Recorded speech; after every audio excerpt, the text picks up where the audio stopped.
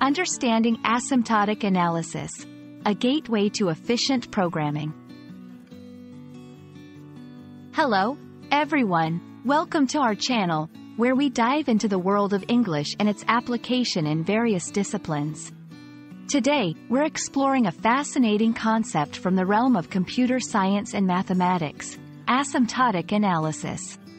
If you've ever wondered how programmers and mathematicians measure the efficiency of algorithms, you're in the right place.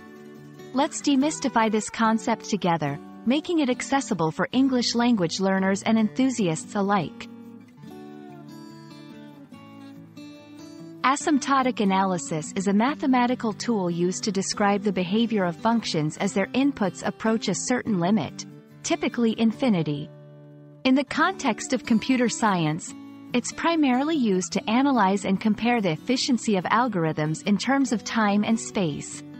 The key here is not to find the exact performance of an algorithm but to understand its behavior as the size of the input data grows large. When we talk about the efficiency of an algorithm, we're often concerned with two main resources: time, how long it takes to run, and space, how much memory it uses. Asymptotic analysis helps us abstract away from the specifics of hardware and software environments, focusing instead on the fundamental efficiency of the algorithm itself. Understanding the asymptotic behavior of algorithms is crucial for several reasons. 1. Predictability. It allows developers to predict how an algorithm will perform as the dataset grows, ensuring that the software can scale up efficiently. 2. Comparison. It provides a standardized way to compare the efficiency of different algorithms, helping in choosing the right one for a specific problem. 3. Optimization. By understanding the limitations of an algorithm's efficiency, developers can work on optimizing its performance. Big O notation, O notation.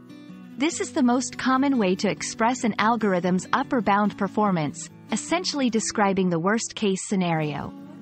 Big omega notation, omega notation. This represents the lower bound of an algorithm's performance, indicating the best-case scenario. Big theta notation, theta notation. When an algorithm's upper and lower bounds are the same, we use theta notation to describe its exact asymptotic behavior.